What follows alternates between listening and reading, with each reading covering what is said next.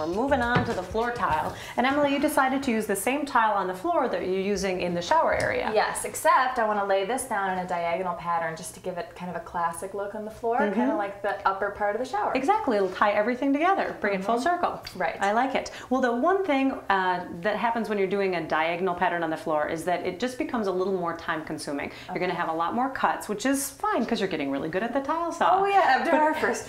Every time you hit the wall here, you've got a triangle cut to make. So other than that, it's pretty easy layout, and we get it by putting down our speed square in the corner, and we know this corner is square, and then we'll measure off of this line and set our first tile far enough so that each of these corners clears the wall so that we don't have to make a cut. Okay. All right, so let's measure how far we need to go for our first line.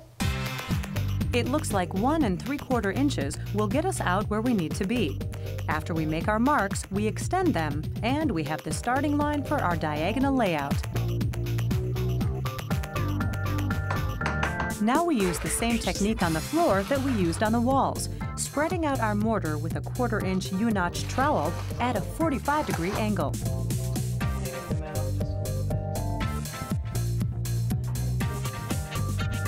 Looks good. All right, I'm going to go cut 1 1/2, and that'll fill in the corners here, and you can keep on tiling right here. Okay.